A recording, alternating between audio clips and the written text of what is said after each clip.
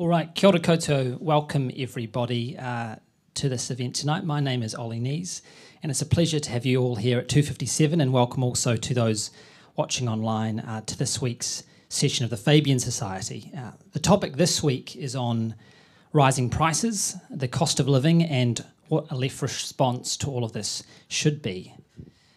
For someone of my age that is born in the early 1990s or later, the word inflation can sound a bit like something from the history books, something conjuring up images of cash-filled wheelbarrows. And indeed, for a long time now, inflation, generally speaking, has been quite low by historical standards.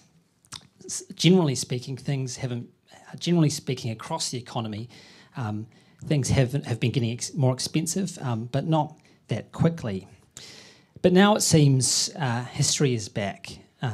Since mid-2021, inflation has been running hot across the economy, and this year annual inflation in New Zealand is at a 32-year high, I believe. This, of course, is having a huge impact on households, particularly given the rising price of food and fuel and other essentials. But the question of how this has all come about and what's driving it is, of course, hotly contested. Some people point to the pandemic and the response of governments in terms of monetary and fiscal policy to the pandemic. Others point to the war in Ukraine. Others point to record profits being reached and being reaped in some industries. But of course, the debate is not only contested, it's also inherently political. Because, of course, the question of what's driving the crisis folds quickly into the question of what we should do about it. And it's perhaps no surprise then that those on the right might be more quick to point to public spending as a driver behind the crisis rather than profit-taking. And it strikes me as someone who doesn't really know at all what I'm talking about, that it's those narratives on the right that do tend to dominate the way we talk about these issues. And often, the speculations of people that might have skin in the game are reported on as fact rather than informed speculation. And the fact that all of this is fiercely contested can tend to be obscured. But today we have two people who hopefully will help us walk through some of these issues and figure out what a left response to this crisis looks like, whether we are close to that already or whether we have a long way to go. First, we'll hear from Dr Geoff Bertram, an economist with the Victoria University of Wellington's Institute of Policy and Governance Studies, who's written extensively on income and wealth distribution, regulatory economics, amongst a wide range of other issues. In recent years, especially, he's published a series of papers on regulatory capture, the Commerce Act, and the ways in which, in his view, if I can summarise, they enable profiteering and the exploitation of some of our most vulnerable consumer groups. After Geoff, we'll hear a little from Craig Renney. Craig is now the Policy Director and Economist for the Council of Trade Unions and a former advisor to Grant Robertson. And his presence here today is timely. In the last few days, the Council of Trade Unions, along with First Union and the Climate Group 350, have published a report which found that the major energy gentailers have been paying out billions in excess dividends to shareholders, starving the market of investment in renewables and rising prices during the present cost of living situation. So what's going on here? I'll pass it over to Geoff and we'll pick it up from there. Okay, thanks, Ollie. It's not true that history is back. History never went away. And the left particularly needs to remember the history. The 20th century witnessed a very big victory for what I would call the left project. That's the social democratic version of it, and a defeat for the more revolutionary part of the project. But that only lasted until about the 1960s or 70s with the construction of the welfare state and Thomas Piketty's falling share of the top 1% and so on. And the last half century has seen a turnaround. And so what we're going to talk about today is, in fact, grounded partly in that turnaround in history, the shift of the really big forces that work over very long spans of time, particularly balances of what used to be called class force, but it's hard to really pin classes down these days. But the things that I work with are the categories of income like wages, profits, and rent, and we're seeing shifting shares of those in the product of society, and with those shifting shares come tensions, and some of those tensions spill over into what we call inflation. So all this big fuss. Inflation, I'm going to say first off, is not the cost of living. Right? And inflation is just a change in the purchasing power of money. The cost of living is about the ability of ordinary households to get and pay for the essential requirements for a decent life. And it's the failure of those second that is at the centre of what I'm going to be saying. And necessarily, I'm less wildly excited about the first. But if you're a holder of financial assets, inflation is a big deal because it erodes the real value of your assets, and the interest rate determines the return you get on those assets. So if you're one of those people, there are two things you really want in the world. You want high interest rates and you want low inflation. In other words, protect the value of your money and get a big return on it. So who do you see lining up to push the Reserve Bank and the government into high interest rates in order to get inflation down, dominantly from the financial part of the business community? And it always annoys me, and it's coming up for 7 o'clock in the morning, that Radio New Zealand is so totally in the pockets of the banks that when they say economists think, they actually mean bank economists think, because you hardly ever get any economist other than one of the bank economists on that slot on Radio New Zealand. And I'll come back a little later to what one of them was saying this morning. So, because they dominate political and media debate, we do get a single-minded focus on raising interest rates and a promise that that will reduce inflation. Actually, it's not quite clear that rising interest rates are the key to reducing inflation. Again, I'll come back to that. But they work against domestically generated inflation only if they cause collateral social damage in the form of unemployment, recession, misery for low-income groups, and misery for highly indebted households, of whom there are quite a lot, and quite a few of them in the lower part of the income distribution. Now, a really important thing is that high interest rates in New Zealand will not save us from global inflation. We are being swept along in a global tide of inflation, driven largely out of the United States and Europe. And as we raise interest rates in New Zealand, the United States and the Europeans are raising their interest rates too. The idea that we raise our rates, our exchange rate appreciates, that means that we cancel out the overseas inflation and we can control our own inflation is nuts. So Luke Malpass on the Dom Post this morning was peddling that stuff as usual, and it simply isn't true. He says the system of monetary policy targeting is designed so we're in charge of our own inflation destiny regardless of what's going on in other countries. That's simply flatly wrong. There's a lot more to the cost of living crisis than that. So I generally think of the inflation process as the way that a market system resolves conflicts that haven't been resolved in some other way. If you want to preempt inflation, you have to resolve in some other way the conflicts that are producing the inflationary pressure. So one of them is a generalised supply-demand imbalance. Another one is excess money balances spilling over into the hoarding or purchasing of goods as stores of value. Another one is distributional contests among the great classes. And another one is relative price changes. When prices are sticky downwards, the way that you get changes in relative prices is to raise some prices and drag up the general price level in the process. And I'm going to show you a chart in a moment which speaks volume about that. Conventional monetary policy is only about half of the first one. It's the demand side of the excess demand story. The neoliberal model means that there's no incentive to ask seriously about the causes of inflation, nor its differential impacts on different groups in society, nor about exactly how the interest rate mechanism actually works. Left approaches, as I understand them, and I don't speak for the left, I'm just me, but as I understand them, seeks to address the underlying structural tensions in market capitalism, from which inflationary and cost of living pressures derive and possibly resolve them in a progressive way.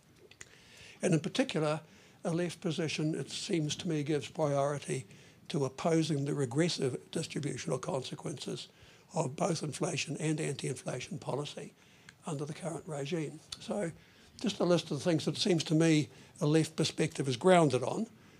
Emphasis on the virtues of collective action and agency. Individual freedoms are subject to the constraint of the common good. Limitations on gross inequality of wealth and power and income, with a priority on the poor, the weak and the marginalised. Reject the idea of markets as moral arbiters. In other words, the market does not have moral authority. And limit the spheres of activity where market forces are allowed to play. And be always aware that at the outside boundaries of the economy, there is scarcity of resources, and in a small open economy, in a limited planet, ultimately planetary boundaries will limit what's achievable. So the key issues affecting the cost of living, and these are the ones that I'm going to sort of be running over. Market power is the first one, as indicated before, the degree of monopoly and its regulation and non-regulation. It's a long-standing concern of left-wing macroeconomics. It goes right back to the 1930s and the writing of Koletsky. It's been central to the way that I think about what's been happening in New Zealand and indeed in Western capitalism in the last half century. Distributional struggles among workers, capitalists, rentiers and rent seekers. And just a little point that you may notice at the moment labour's bargaining power is going up quite sharply. There's a worldwide scarcity of available labour. Exactly why that is, not going to talk about today.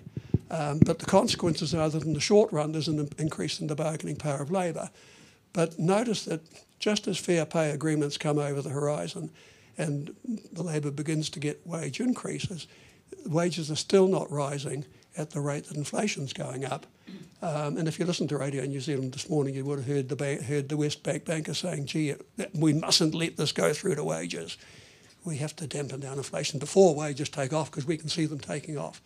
So the bargaining power of labour has temporarily increased, but whether it's a long-term increase will depend on whether the reserve army of labour stays limited or grows quite sharply under the impact of the massive increase in interest rates being pushed along by the American Federal Reserve. Then there are big trends in global capitalism, deregulation, financialisation and breaking the power of labour. There's the planetary boundaries, which mean that there are looming cost burdens coming up, which are going to have to be shared around somehow.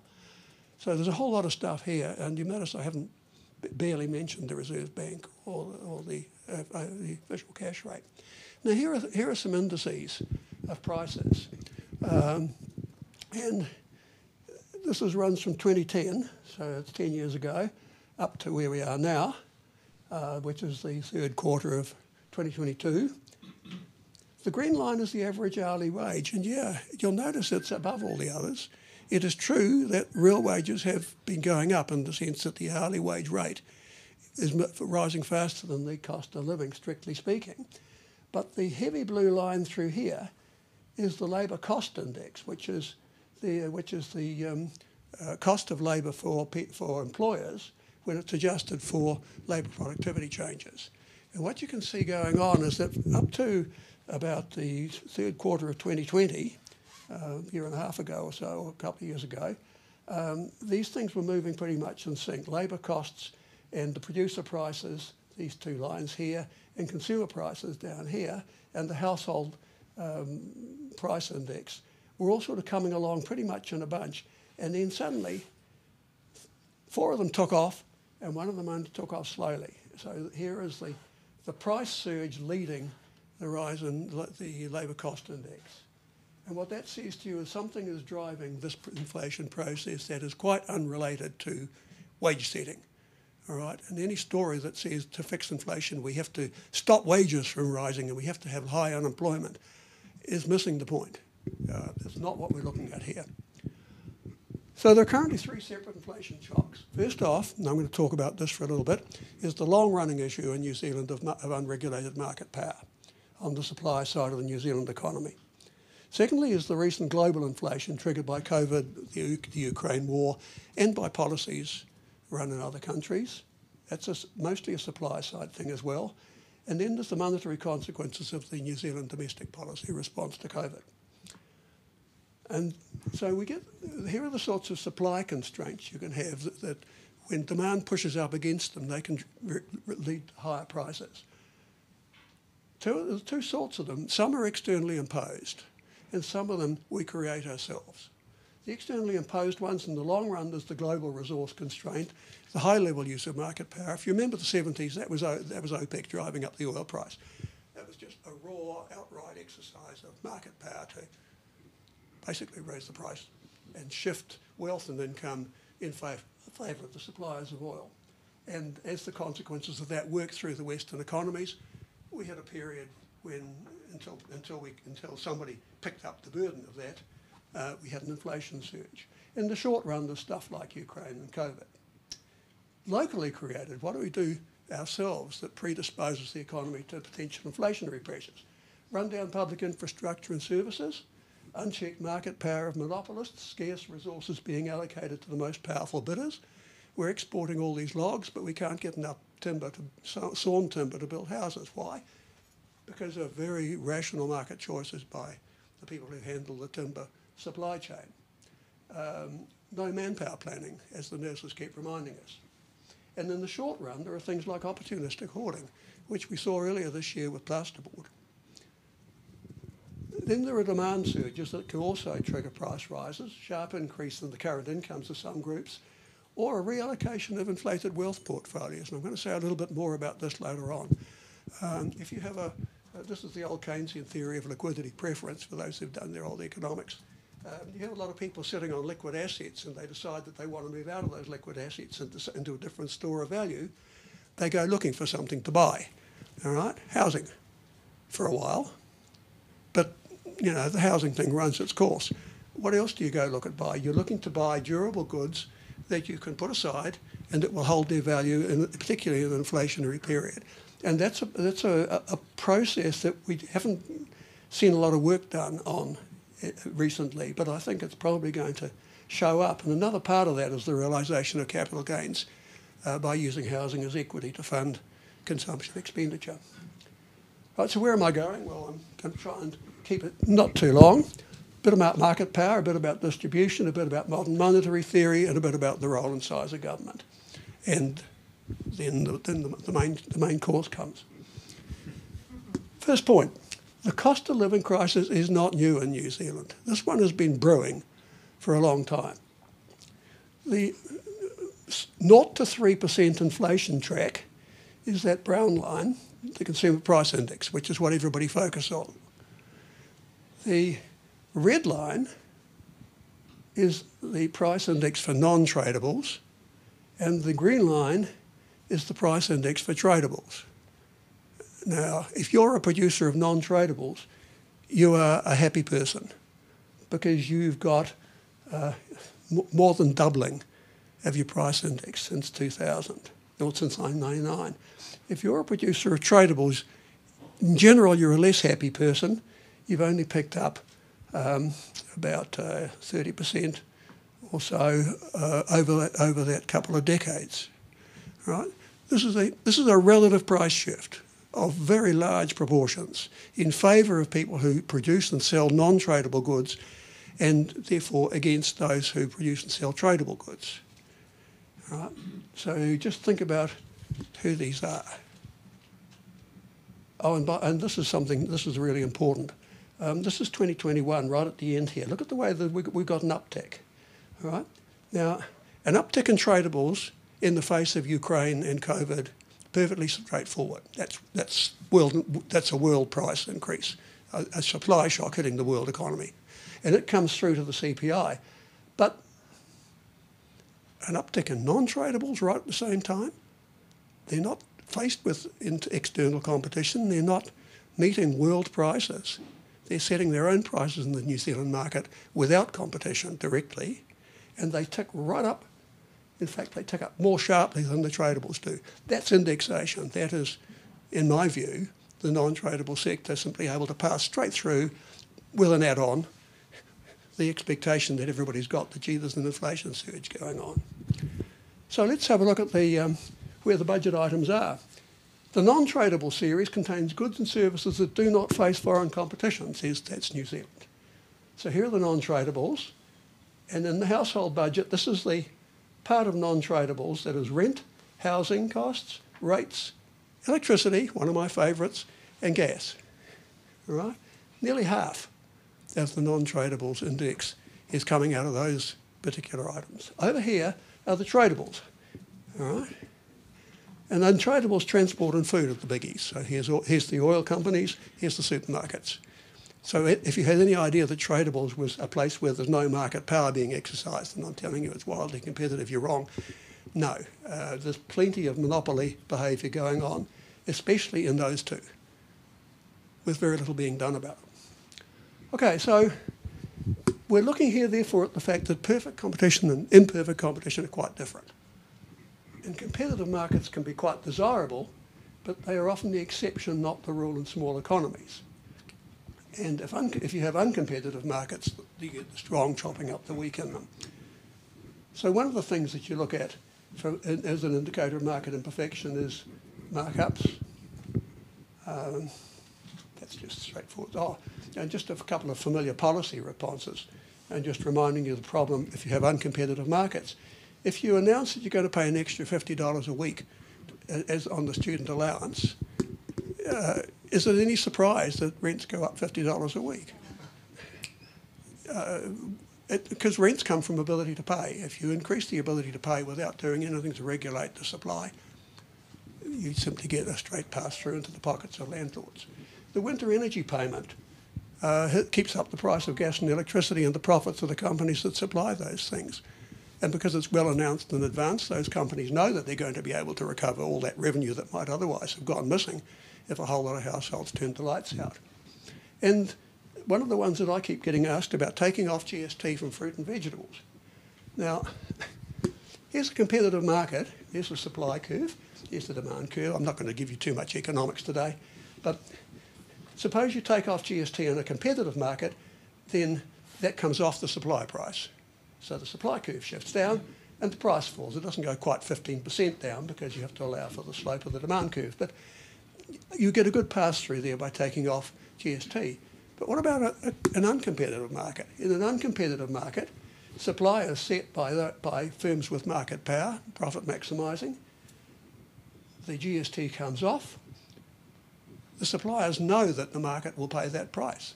They've been collecting it. So take off GST and the suppliers simply collect the extra revenue. And you don't pay any less. Now, it's not as clean as that, but nevertheless, don't pin your hopes on GST reductions unless you've got really effective pro-competition policy in place, especially at the supermarkets. I'm nostalgic about these things. I just want to remind you what the Kirk government put in place as its Commerce Act. The Commerce Act 1975 said this: every person commits an offence who, whether as principal or agent, whether by himself or his agent, sells or agrees or offers to sell any goods or services at a price which is unreasonably high. Woo!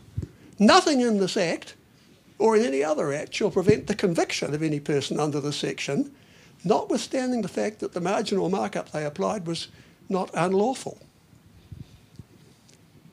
Whew.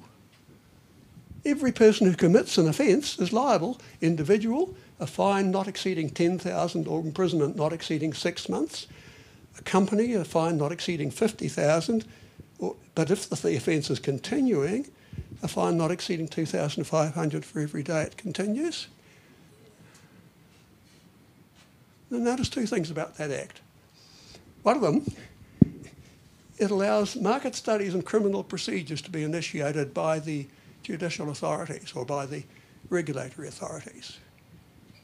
All right? The Examiner of Trade Practices was entitled to start up a market study any time he liked into plasterboard or supermarkets or oil companies or insurance companies or banks or electricity, and could then pass the findings to the Commerce Commission, and they could then take it to the courts and the courts could convict.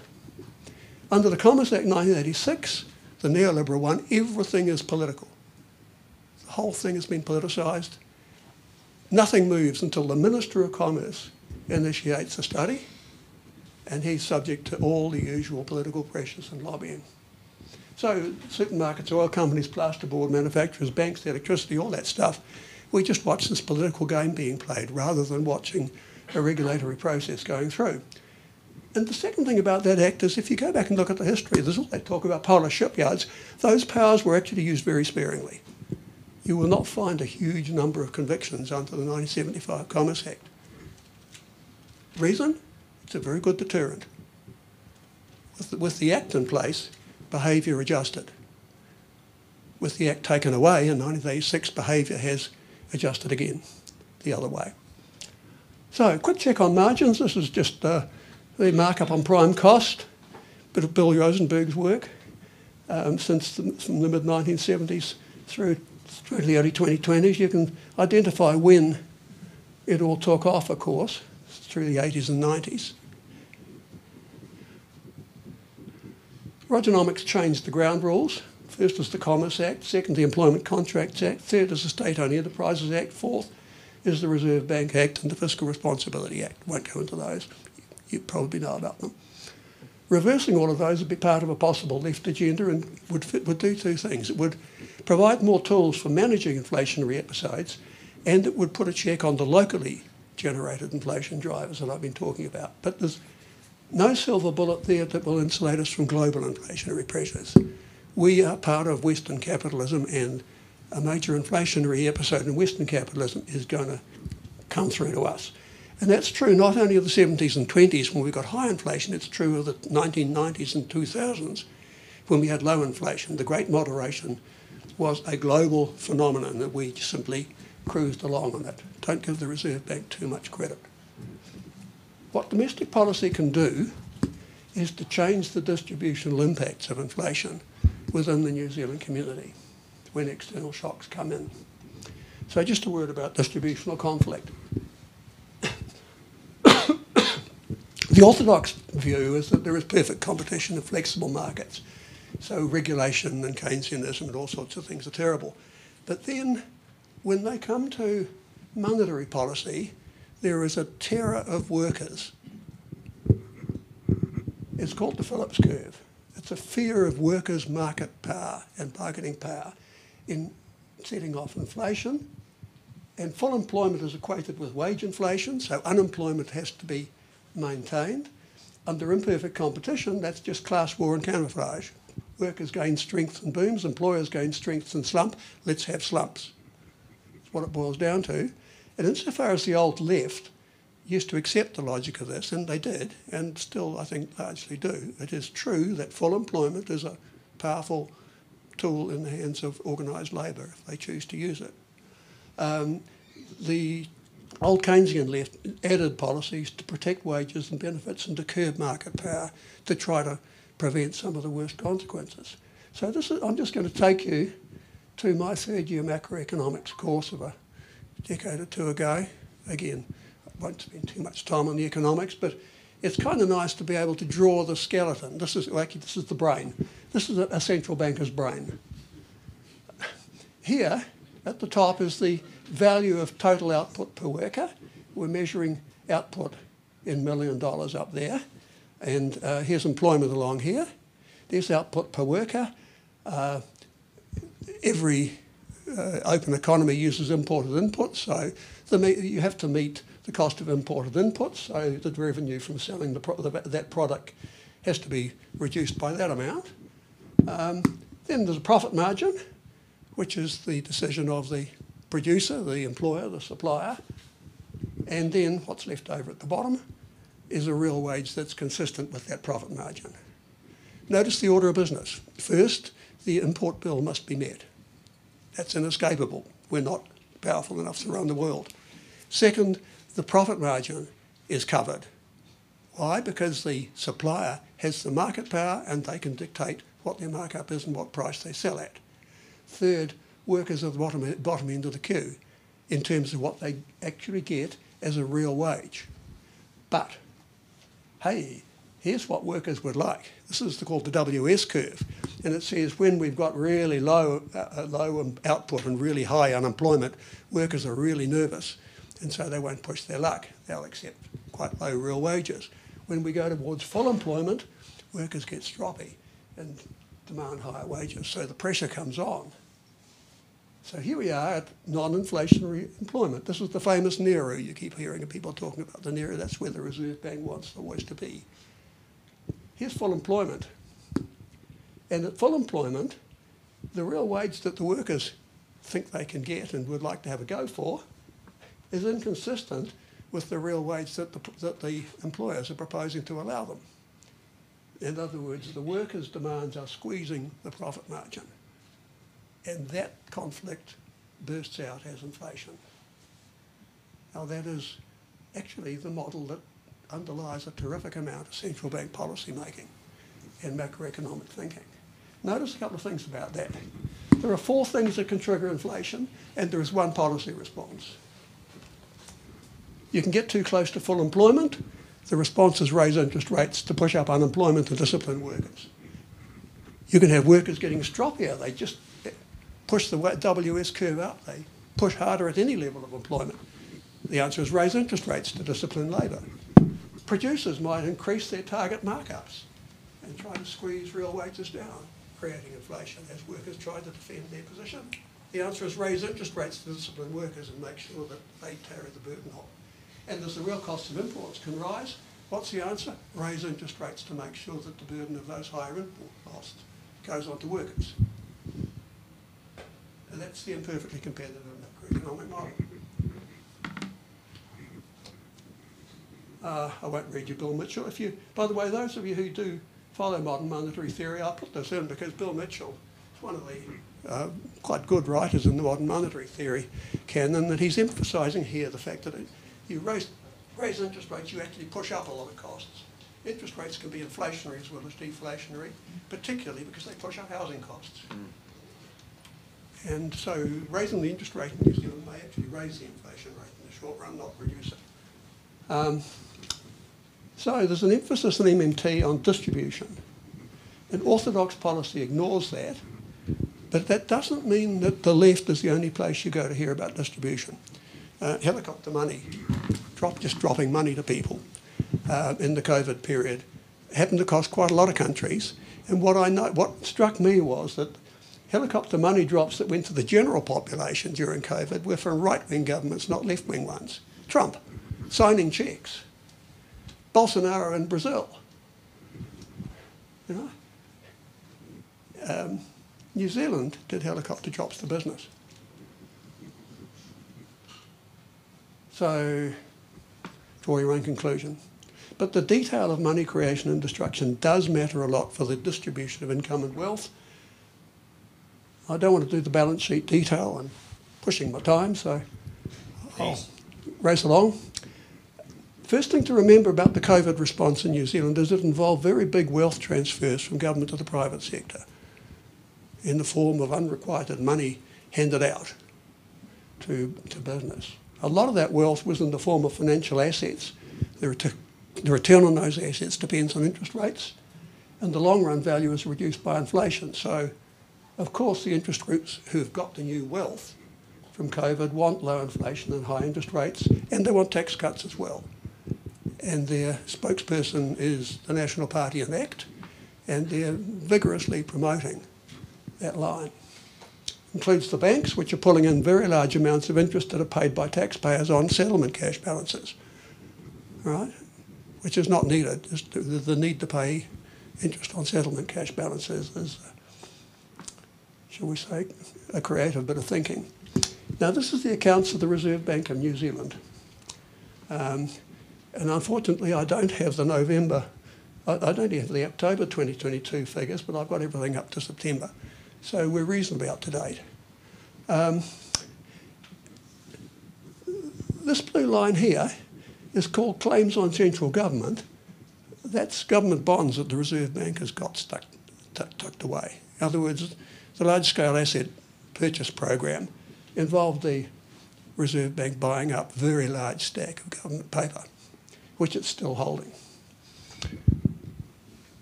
This one here, the red line, is Crown settlement accounts.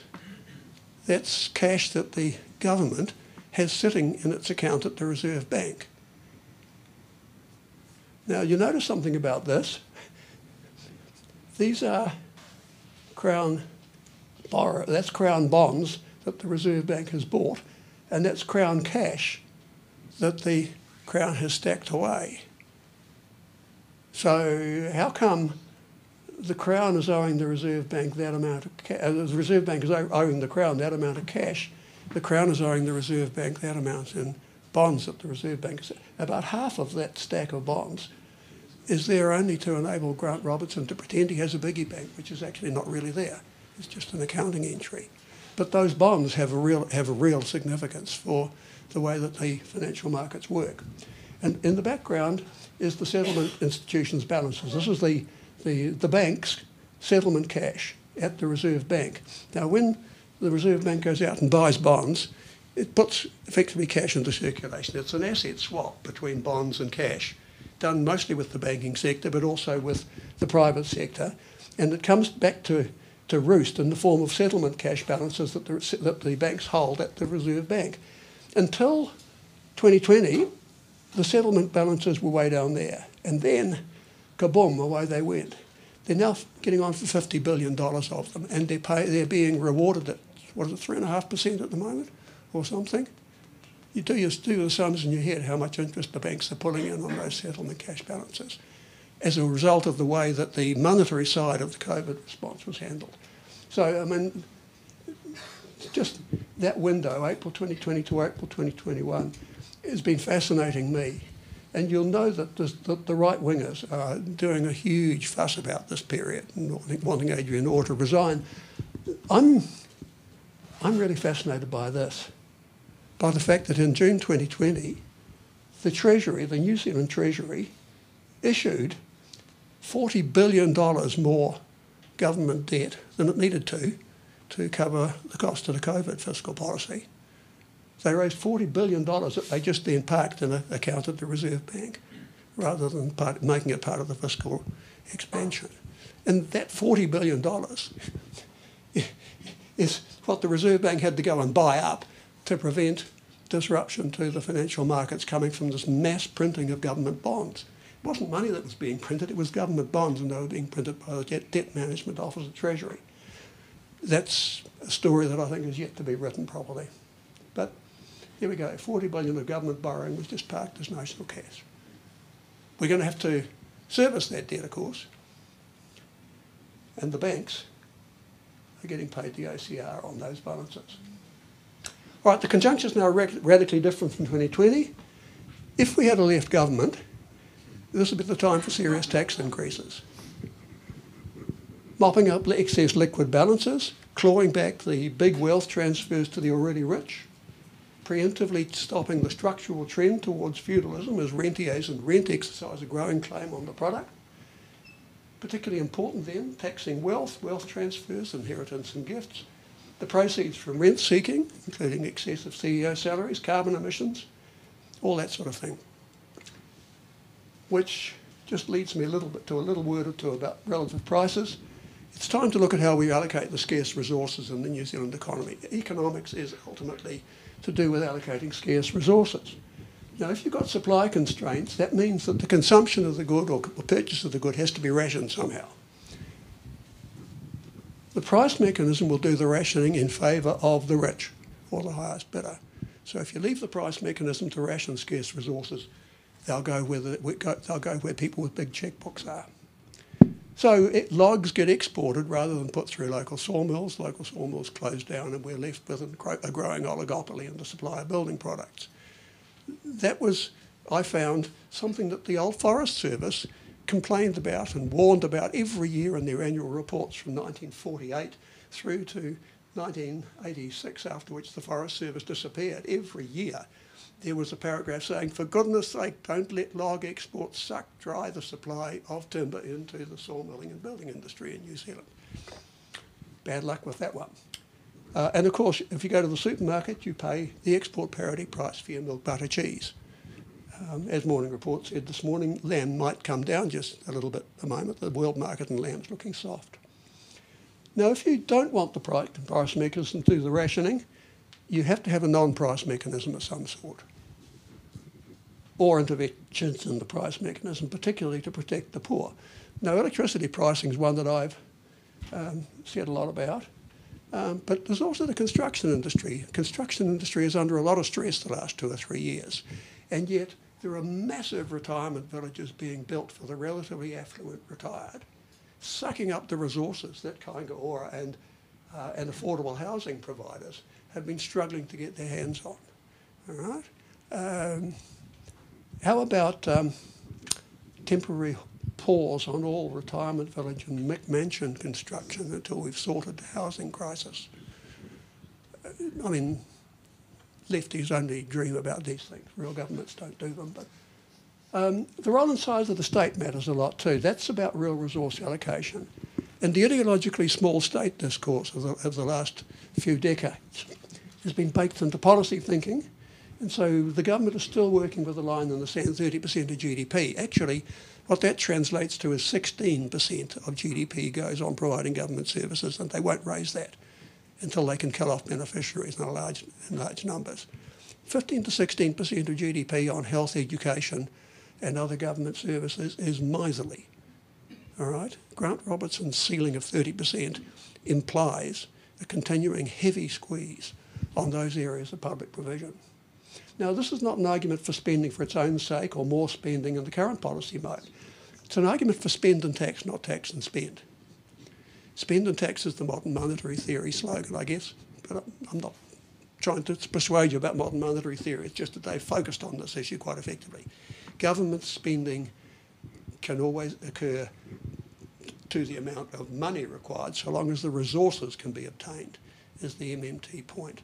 But you have to make the resources available by the tax mechanism. You have to deprive some groups in society of the ability to go out there and preemptively command the scarce resources that you need for providing public services.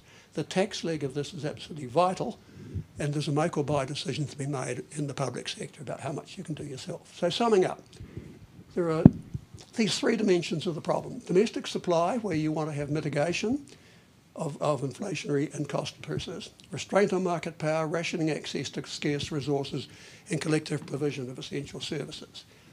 Domestic demand, you need policies that steer that, controlling the distribution of income and wealth and tax and benefit policies, and adaptation, which is all you can do about global supply. It's the climate change problem mitigation, where you can do something, adaptation, where you simply are a victim of circumstances. So there you're going to have to live with the relative price changes that are progressive, if possible, which means, I suspect, fossil fuels are going to keep on going up, and accelerate the local supply of substitutes, preferably renewable and sustainable ones. All right, Craig, over to you.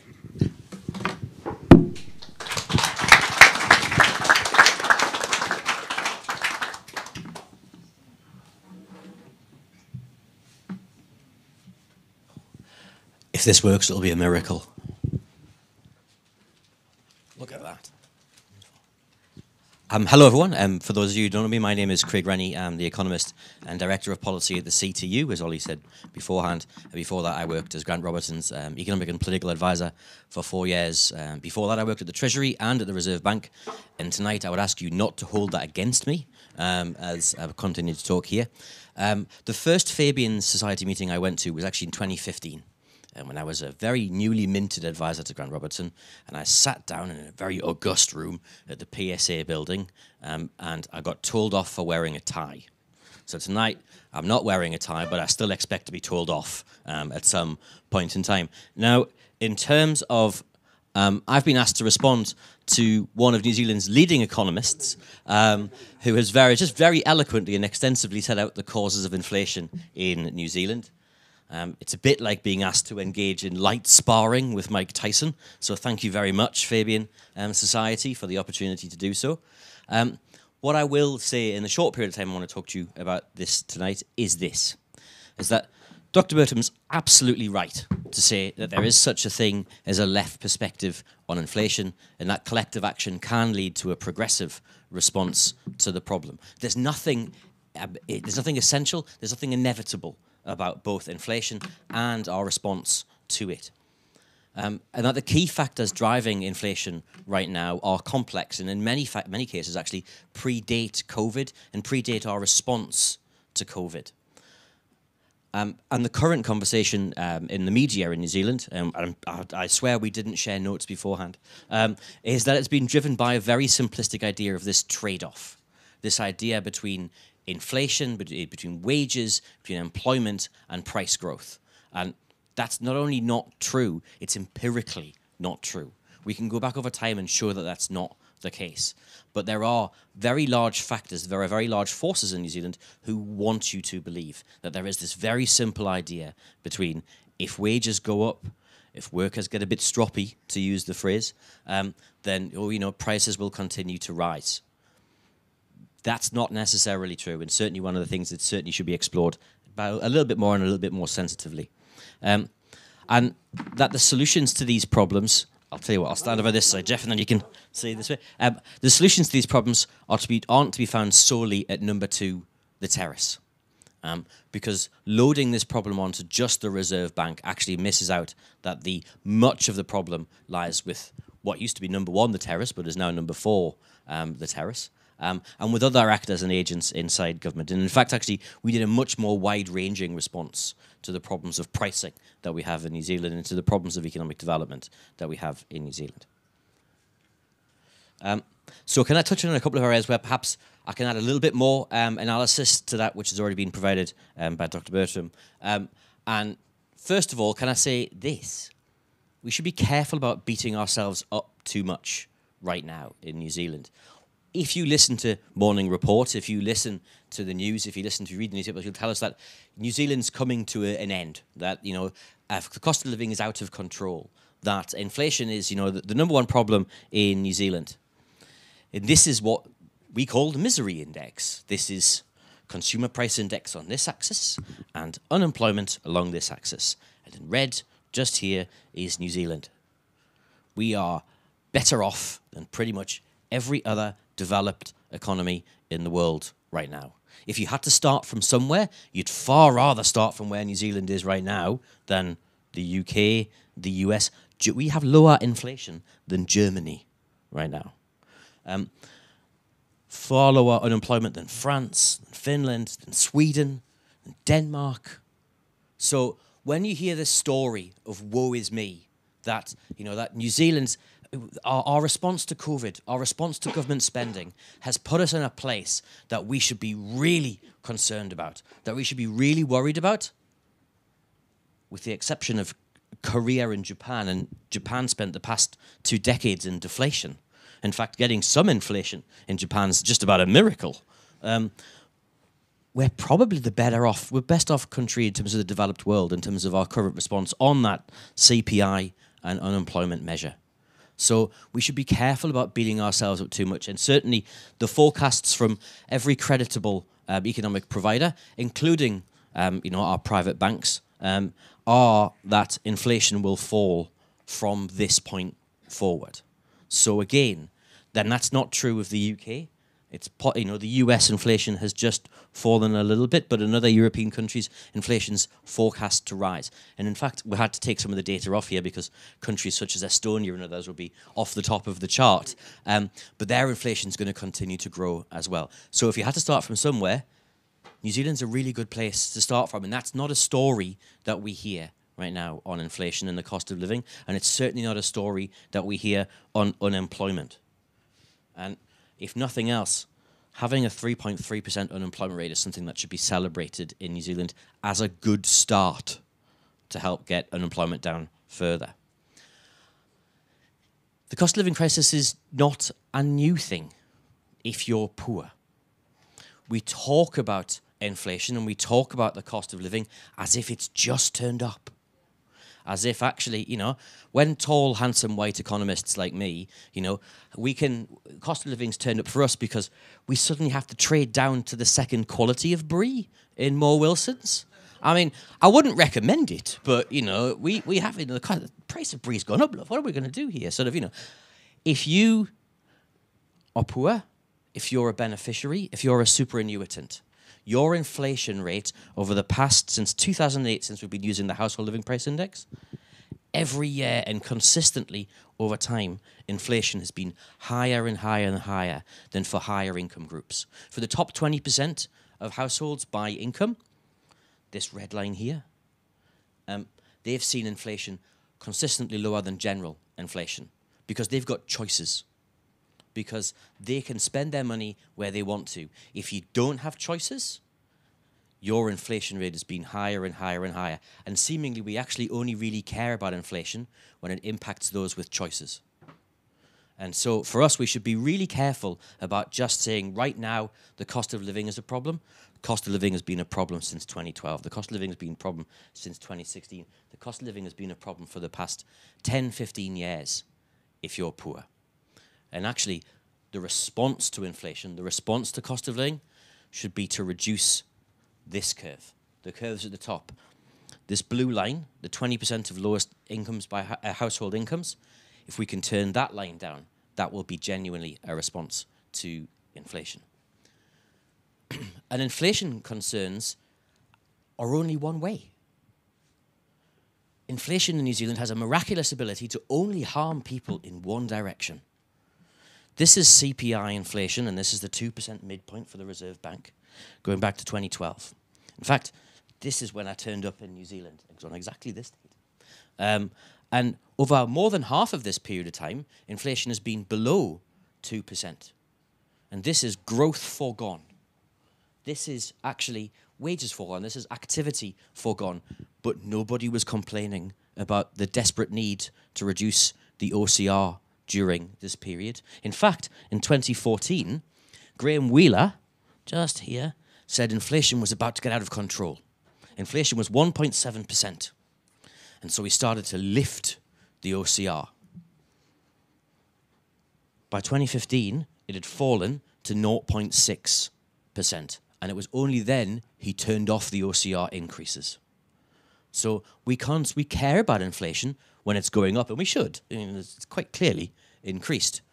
But we should also care when inflation is below our track rate, because actually we're missing out on growth and we're missing out on employment opportunities if we don't do that. And New Zealand has a strong track record of only caring about inflation when it goes above the line as much as when it goes below the line. And finally, if I just point you to rents and inflation, because one of the things that many people don't understand, I'm sure you all do, but many people outside there don't understand, is that inflation is a basket of goods. It is approximately 100 items that are measured repeatedly by Stats NZ. And rents are one of those things, but rents have an outsized ability to impact upon your quality of life. They have an outsized ability to impact on the ability of you to do other things. And at the root of the crisis of the cost of living right now, arguably, is our failure to tackle the speculative housing market, which over successive governments we failed to do. And so if I look, again, if I start at 0 in 2009, this is wages. And they've gone up by 30% across the period. But if I look at median rents, that grey line, they've gone up 90%, 3 times the rate of wage increases over that period. Now that's median rents, right? That's affected by the top. And that's clearly rents at the top of the group that's going up, right? Well, okay, if I do lower quartile rents, they've actually increased a little bit faster. It's actually rents at the bottom that are driving that change. And so rents are one of the key reasons why we've seen inflation rise, and it's squeezing more and more households who don't have the ability to pay. And when you look at household incomes and the work that MSD does every year on child poverty, we can see that it's actually rents and the cost of housing that's driving poverty in New Zealand. And so unless we tackle this, we're never going to tackle our cost of living crisis in New Zealand. Now, just to give you a couple of sort of little examples of that, 96% of a minimum wage worker's take-home pay is the cost of the median rent in Wellington. So, and that was about 3 months ago, so it's probably gone up further since then. So it's nearly 100% of a minimum worker's take-home pay is just the rent, for the median rent in Wellington. And since 2009, since we started this chart, a worker needs to work 6 hours longer at work each week just to afford the rent on the same property that they afforded in 2009. So we already work some of the longest hours in the OECD. We work 15 days at work extra in comparison to the average OECD worker, according to the Productivity Commission. But a lot of that is taken just by paying the rent, just by paying the cost of housing. So we're all having to work harder. None of us are working smarter, and the people who are making the money are the landlords.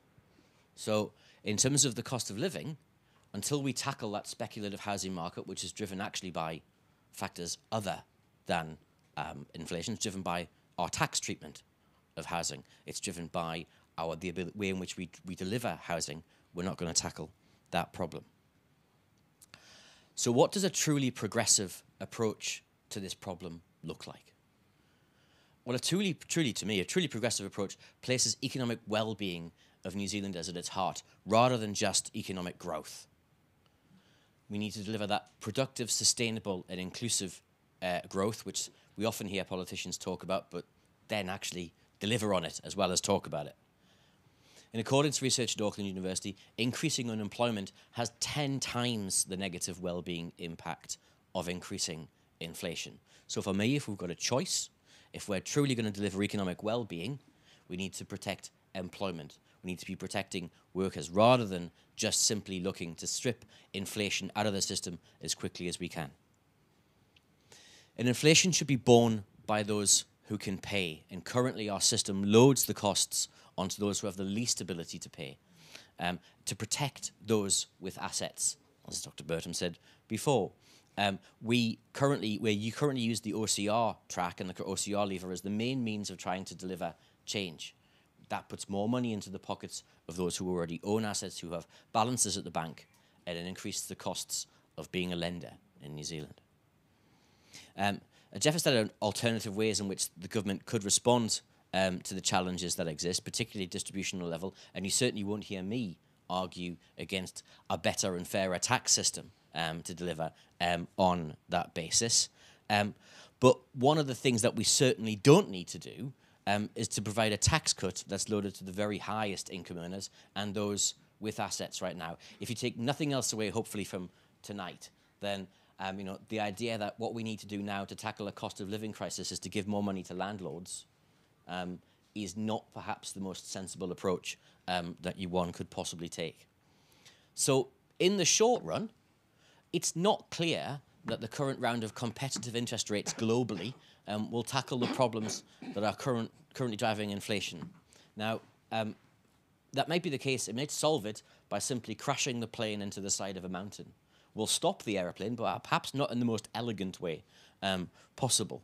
And interest rates should be used to tackle the problems that we face in 18 months' time. When I used to work at the Reserve Bank, that was Graham Wheeler's dictum.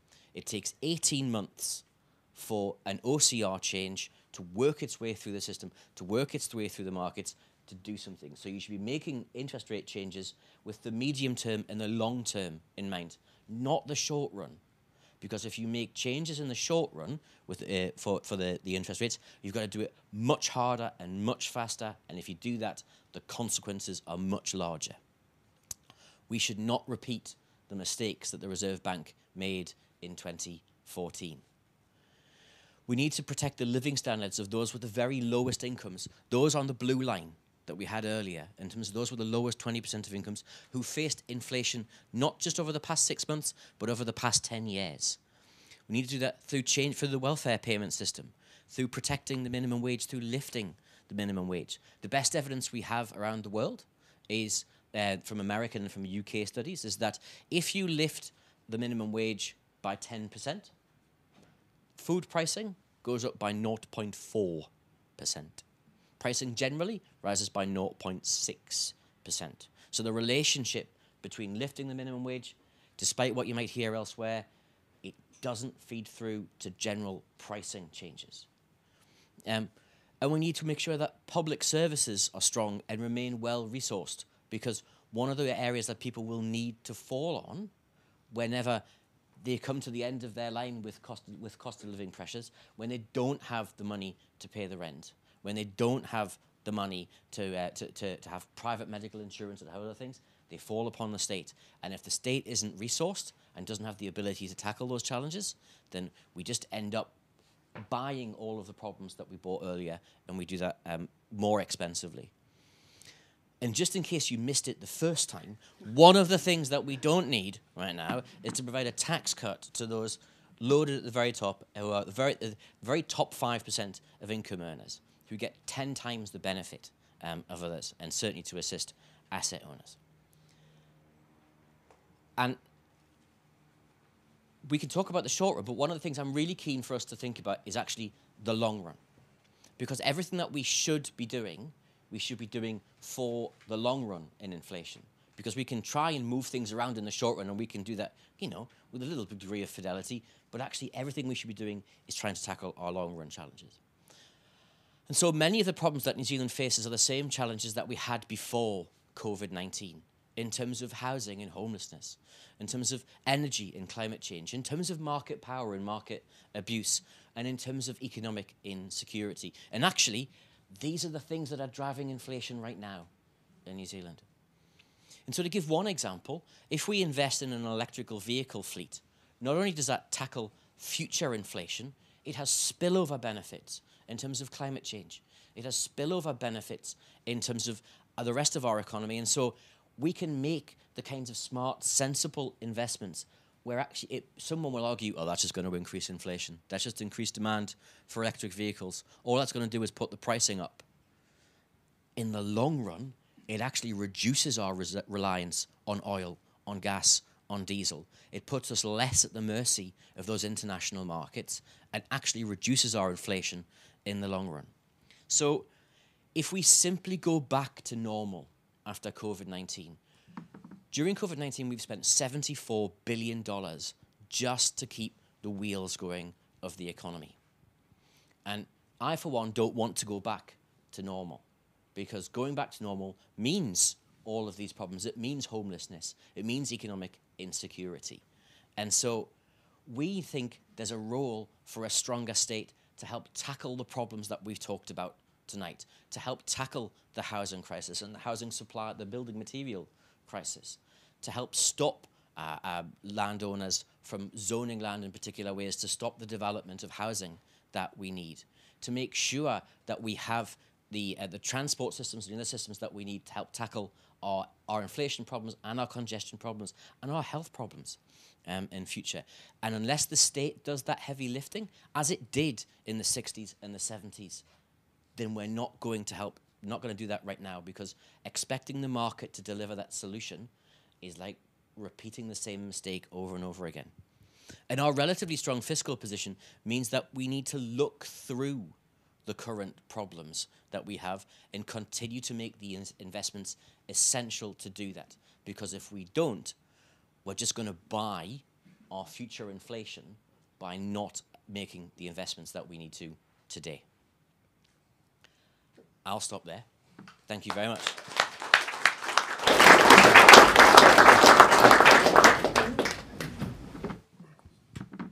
Thank you very much, Geoff and Craig. Now, I think we've got a few moments for a few questions.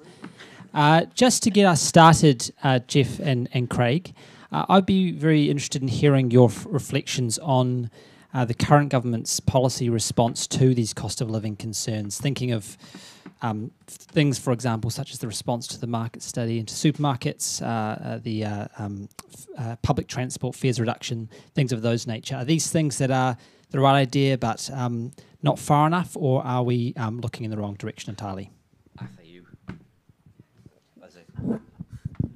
Well, I have a certain degree of sympathy for the current government. That doesn't mean that I think they're doing the right things. It means that I think they're limited in what they're actually able to do because of what I call the iron cage of neoliberal statutes that's around the New Zealand government now. I mean, for a long time, the neoliberal program was codified into statutes which are still on the statute book and which tightly constrain, in fact, how much the government can get away with without exposing itself to a furious onslaught from the critical brigade on the right. And so long as you have a government that's terrified of an onslaught from the critical brigade on the right and enthralled to the clobbering machine and the neoliberal iron cage, its scope for action is limited. So it doesn't do most of the things that I would like to see them do. I'm not sure whether they want to do those things. When you said, Craig mentioned the 1960s and 70s, I was around in the 90s, so most of you guys were too, looking around. Go back to the 1960s and 70s, Keith Holyoake's National Party looks like raving radicals compared to today's Labor Party.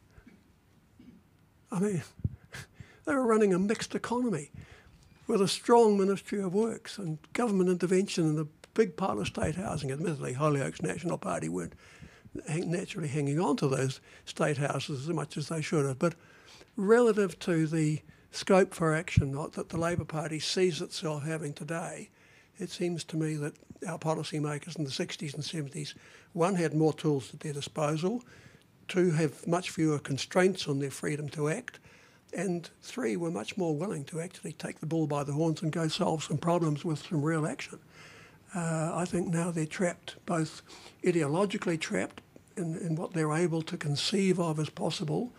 They're legally trapped by the limitations that these laws have put on them. I mean, just one of the ones that always really worries me, because it's had a huge impact on the cost of living problem, is the State-Owned Enterprise Act 1986, which remains on the statute book, unchanged. I mean, the Labor government's been in from 2000 to 2008, and then it was in from 2017 to 2021, 22. And I'm still writing articles saying the Commerce Act and the State-Owned Enterprises Act and the Fiscal Responsibility Act, now embedded in the Public Finance Act, need to be repealed and replaced by something sensible, but nothing moves. You know, those great big statutory changes that would free up the margins of what is possible politically in New Zealand are missing in action. And it's fiddling at the edges that goes on. And so, I mean, that's why one of my slides, I said, if we had a left government, we'll dream on. I don't think we have. And it's very hard to see how we're going to get one, given the way people read the polls and run scared out from every time big business says boo. You know, a left government actually has to look capitalism in the eye and see it off occasionally. And amazingly, you know, Keith Holyoake used to occasionally do that. Bless him. I never voted for him, never supported him, and always thought of him as the enemy. But by golly, bring him back.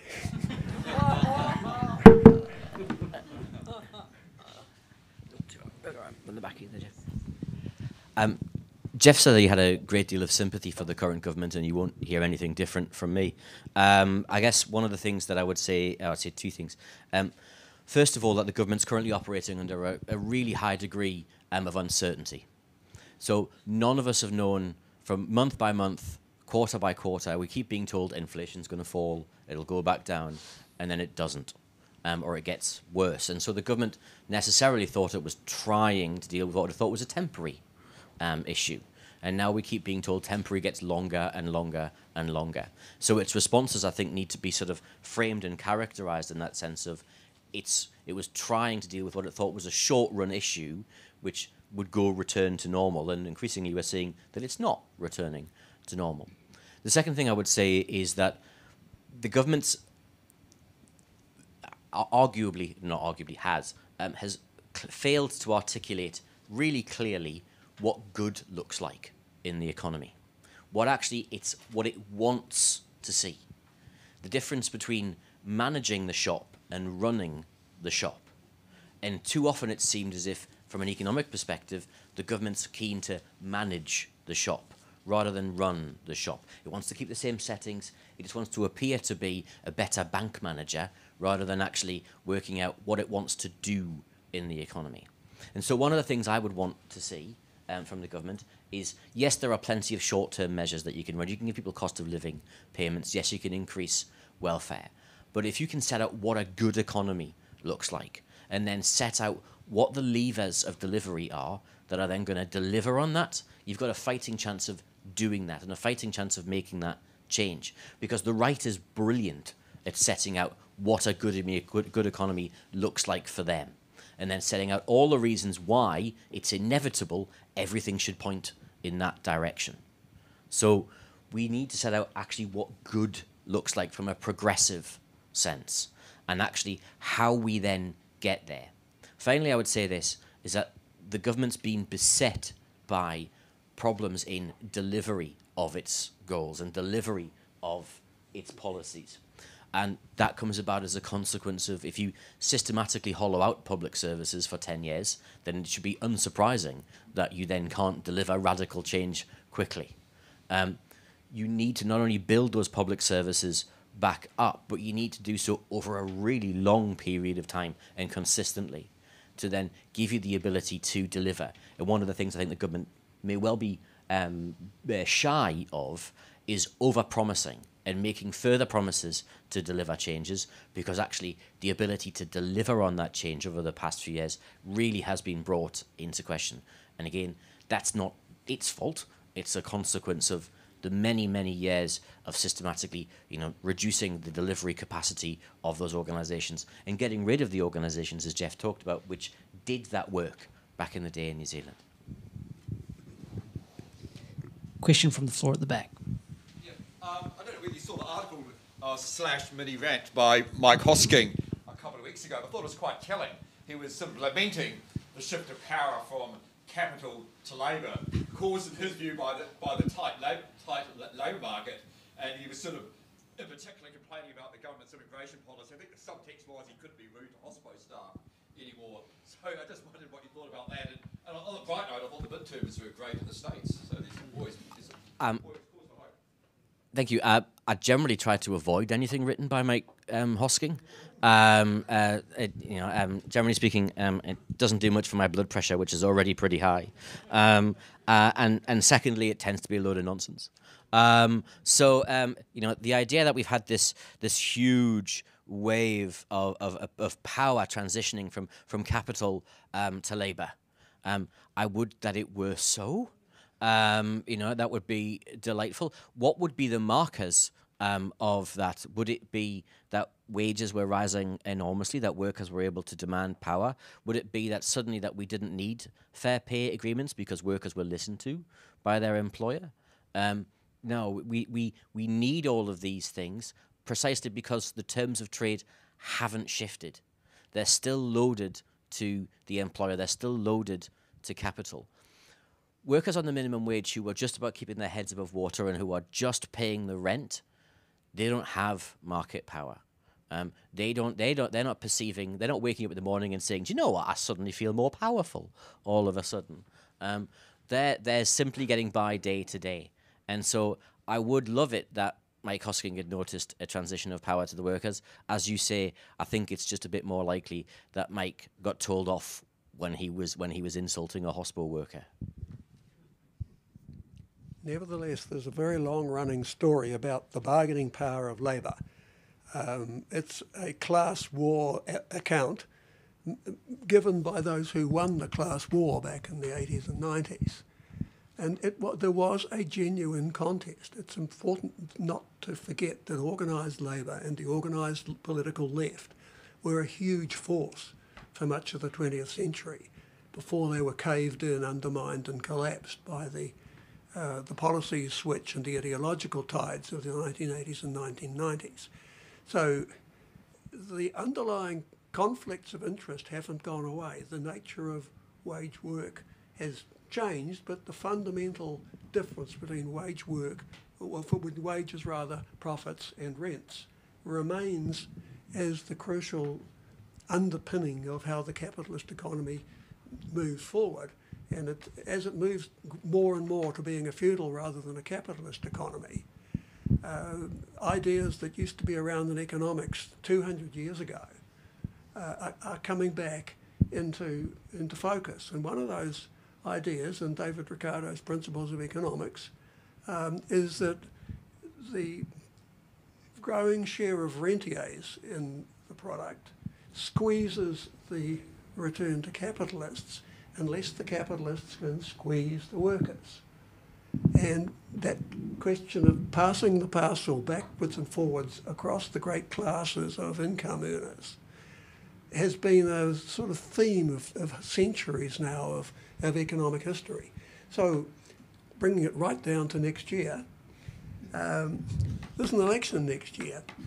One of the central issues is going to be fair pay agreements. The legislation's gone through this year. The negotiation and conclusion of those agreements will take a lot of next year. How many of them will have been done before the election, we do not know. But if you've been listening to Paul Goldsmith, you will know that the next election will be fought partly on the question of whether we do or do not want to codify a little wee bit more bargaining power for workers at the most deprived end of the labour market. And I hope you're all going to vote in that election, and I hope you won't be voting for repealing the fair pay agreement legislation. Any of you are, come and see me afterwards.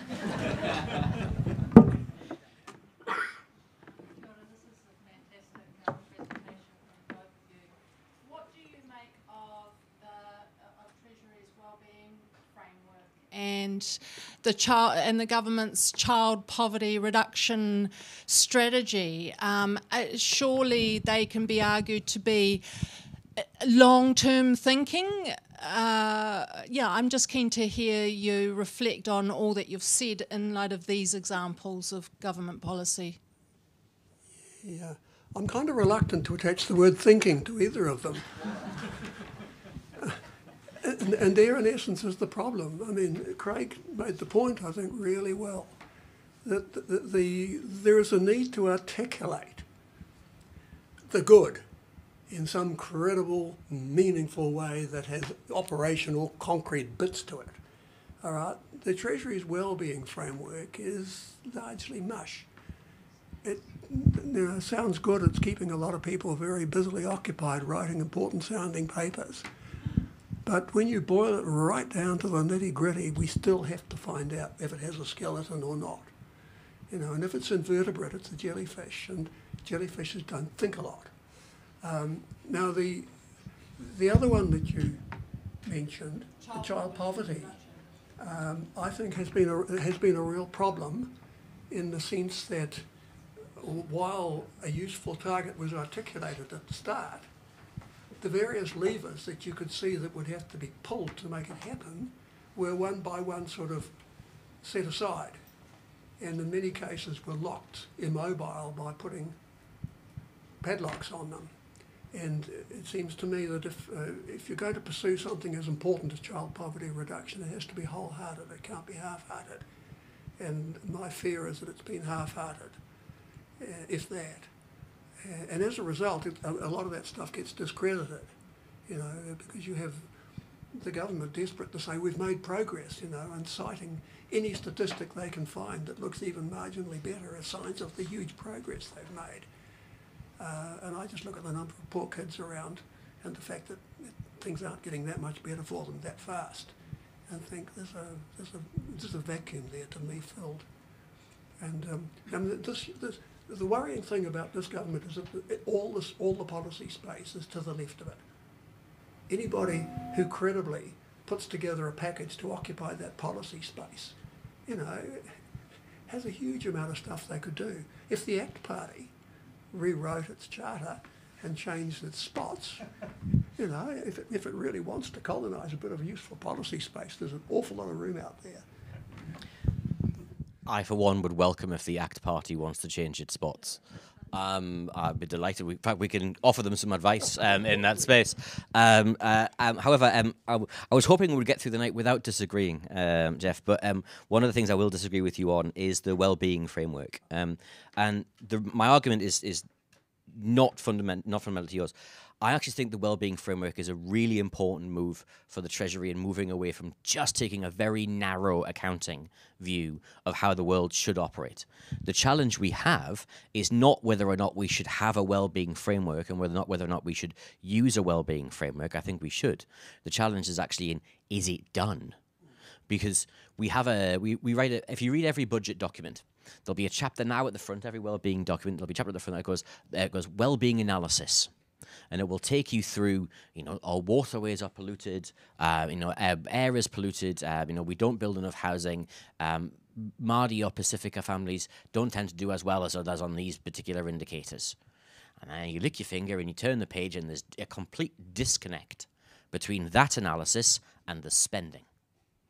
Because what you've done is you've outlined all the problems, you now understand all the problems. But what you can't do is go from those problems to the spend. What you can't do is go from those problems to then, how is that going to change, how is this spending program going to change these indicators? So the problem isn't the well-being framework or the living standards framework, they're just a tool. They're just a better means of understanding the real problems we have in the economy. The real challenge we have is in operationalizing that in new and in better ways, because if we can pull off that trick, then actually we will have genuinely delivered a world-being and well-being budget.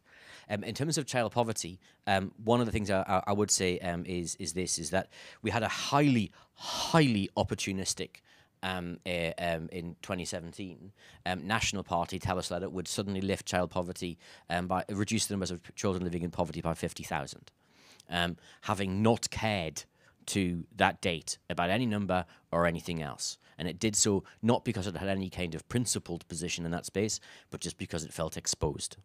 The government genuinely does have a commitment to reducing child poverty, does have a commitment to reaching those targets. But as Geoff has said, one of the things it has done is to try to fight with one hand tied behind its back. One of the biggest challenges we know in terms of child poverty is housing. And so we can't tackle child poverty unless we tackle housing. So let's tackle housing. One of the biggest problems we know in terms of delivering on our material well-being goals, the number of children who live in material poverty in New Zealand, is actually the amount of food we can get to children who don't get 2 hot meals a day. But we can solve that problem tomorrow with schools. So why don't we? There are plenty of things that we can do. We've just chosen to concentrate on the income lever on one side, and without tackling the supply and the other levers on the other side. And we need to do both, because unless we get both, we're just going to recreate the problems in the future. And if I can end with this sort of, at the last measure, there were 125,000 kids who live in material poverty in New Zealand. In a country as wealthy as New Zealand, that's a sin. And so there isn't an acceptable number for material poverty in New Zealand. So we should tackle that regardless of whoever's in office. Right, we've reached the end of our time here in this space, unfortunately. But before we go, I'd be grateful if you could join me in thanking once again our 2 excellent speakers today.